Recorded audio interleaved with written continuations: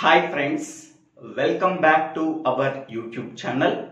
Today we have to discuss about differences between C, C++ and Java languages. In the previous videos we are already discussed about four differences. First one is difference between C and C++. Second one is differences between C++ and Java. Third one is differences between C and Java, and fourth one is differences between Java and Python. If anybody wants these differences, please refer that videos in my YouTube channel Divvela Srinivas Rao. These are the most important and commonly asked interview questions. Now in this video, what are the main differences between C, C++ and Java languages that we are discussed in this video.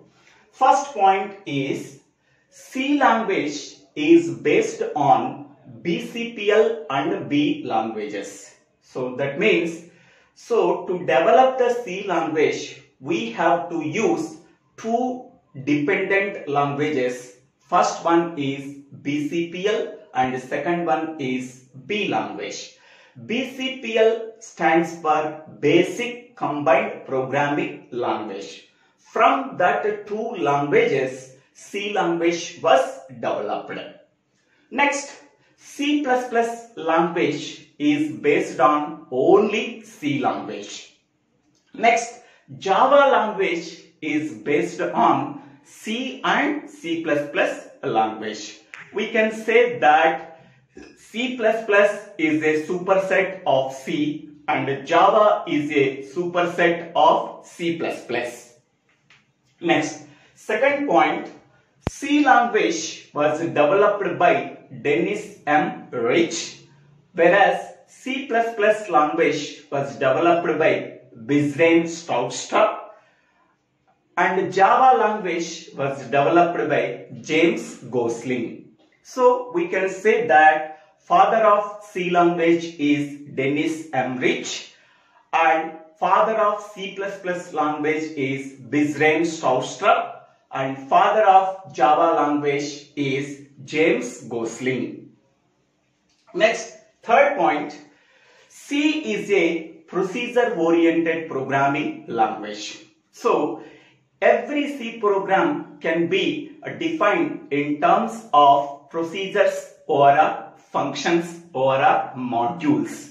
So hence we can say that C is a procedure-oriented programming language, whereas C++ is an object-oriented programming language and Java is an pure object-oriented programming language. Now, what is the difference between object-oriented and pure object-oriented programming language? In pure object-oriented programming language, to implement any program, we have to use class concept. But whereas in the object-oriented programming language like C++, without using class, we are also constructing program. Okay. So without using any class, we do not construct in a single program. So hence we can say that that language is called as pure object-oriented programming language. Here, Java is an pure object-oriented programming language, whereas C++ is only object-oriented programming language.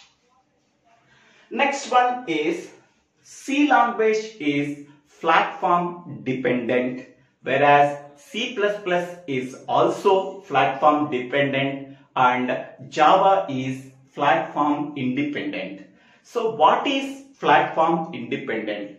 Suppose we are creating one Java program in one operating system. The same program can also work on different operating system. That means we are creating one Java program on Windows operating system. The same Java program is also worked on Linux operating system also. So that is called as platform independent. Whereas in the case of platform dependent, suppose we are creating C program on Windows operating system, the same C program cannot be worked on Linux operating system. Hence, we can say that C is platform dependent and also C++ is also platform dependent, whereas Java is platform independent. Next one is C language uses top-down approach to design an application. Suppose we have to design an application, C language uses top-down approach, whereas C++ language and Java language is also use bottom-up approach to design an application. Next one is C language uses 32 keywords in C language, whereas C++ there are 60 keywords are there, whereas in Java there are 52 keywords in. Next one is in C language the code is executed by Turbo C compiler, whereas C++ is also we have to use Turbo C++ compiler, whereas in Java to execute the code we have to use JVM. JVM means Java Virtual Machine. Okay, so Java uses Java Virtual Machine to execute the code, whereas in the case of C and C++, the code is executed directly by the corresponding compiler. Next point is C language generates two types of files. One is .exe file and .bak file. .exe file stands for executable file.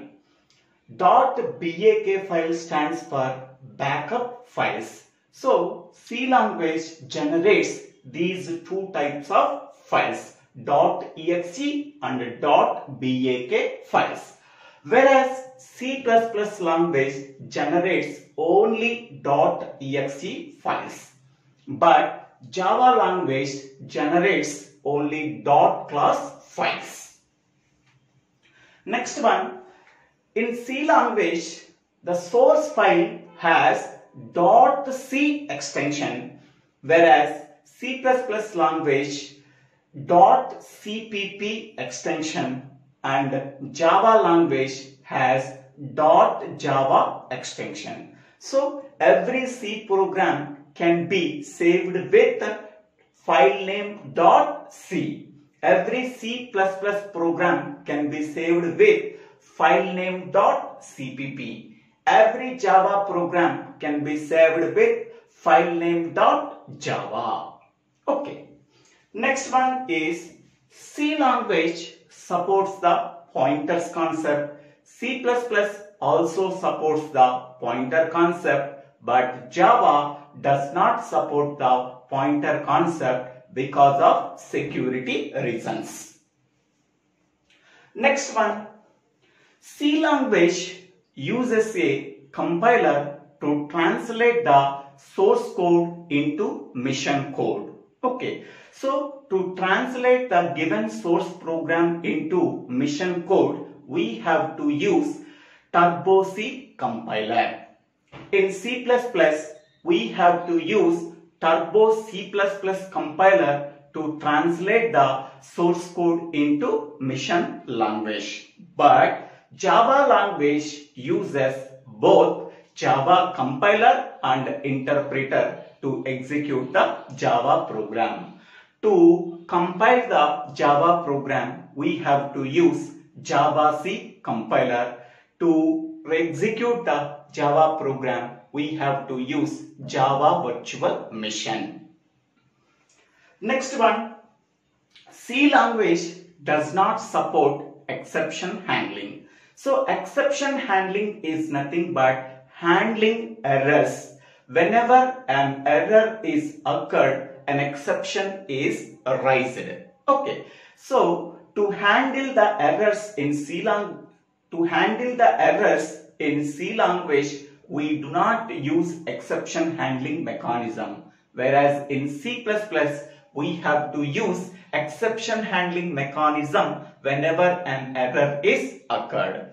Java also supports exception handling mechanism through try, catch, and finally blocks.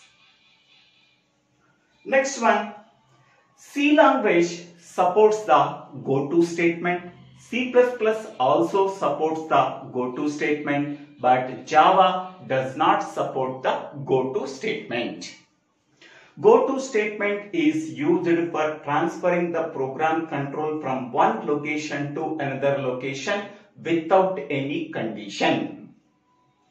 Next one, C language does not support the overloading concept and inheritance concept, but C++ language supports inheritance concept and method overloading and operator overloading concept. Okay, but Java supports only method overloading and inheritance concept. So overloading is nothing but same method name with different parameters. Okay, that means same method name can be used for executing with different parameters. That is called as method overloading.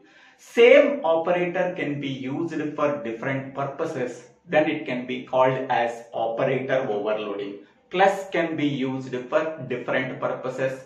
So plus can be used for concatenation of two strings. Plus can be used for represent whether the given number is a positive number or negative number. So plus can be used for different purposes. So that is called as operator overloading. Plus is an addition operator. Okay, plus is also used for performing the addition operation also. So plus can be used for three purposes. That is called as operator overloading. Same method can be used for performing different operation. Okay, so add can be used for performing addition between two values. Add can be performed for performing addition operation between floating point numbers. Okay, so in this way method overloading can be used. Okay, C++ supports both method overloading and operator overloading and inheritance concept, but Java supports only method overloading and also supports inheritance concepts. Next point is C language is widely used for developing drivers and operating systems. Okay, so to develop any operating system, we have to use C language. To develop drivers, we have to use also C language. Okay, suppose we have to play audio video player, some drivers are there. We have to print on paper. In the printer, driver is also used. So to develop drivers, we have to use C language. To develop operating systems also, we have to use C language. To develop system programs, we have to use C++ language. So mainly C++ language is used for developing system programming. Next one. So Java language is used to develop mobile applications, web applications, Android applications. So in these applications, Java language is used. Next one, C language uses dynamic memory allocation functions to allocate memory at runtime. So calloc, malloc, realloc, free functions. So these functions are called as dynamic memory allocation functions. To allocate and deallocate memory, we have to use these functions. Whereas in the case of C++, we have to use new and delete operators to manage the memory. Next one, here in Java language, so Java uses garbage collector concept to manage the memory. New operator is used for allocating the memory. Delete operator is used for deallocate the memory in C++ language. In C language, free function is used to deallocate the memory. Next one, C language does not support constructor and destructor concept. Constructor is used to initialize an object. Okay. But C++ language supports both constructor and destructor, but Java language supports only constructors but does not support destructors. Next one, C language uses preprocessor directives such as hash include, hash define. C++ also supports preprocessor directives such as hash include and hash define, but Java language does not support the preprocessor directives but only supports packages. Okay, so these are the 18 differences between C, C++ and Java language. It is one of the most important concepts that can be asked in several interviews in campus placements.